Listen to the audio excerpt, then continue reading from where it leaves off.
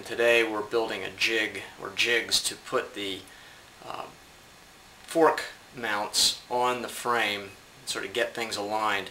And one of the key characteristics of any of this work seems to be, even though it's supposed to be relatively rough, is getting things aligned properly. So right here is the jig that I've created out of this piece of aluminum stock, cut it off with a hand hacksaw, and of course it leaves an uneven edge, which means I'm going to have to file it.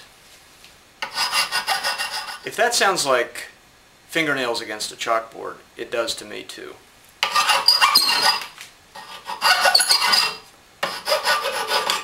So, after some filing and alignment of the fork mounts using the vise and a big hammer, I think we have what we need now to mount these on the frame, or at least on the frame members.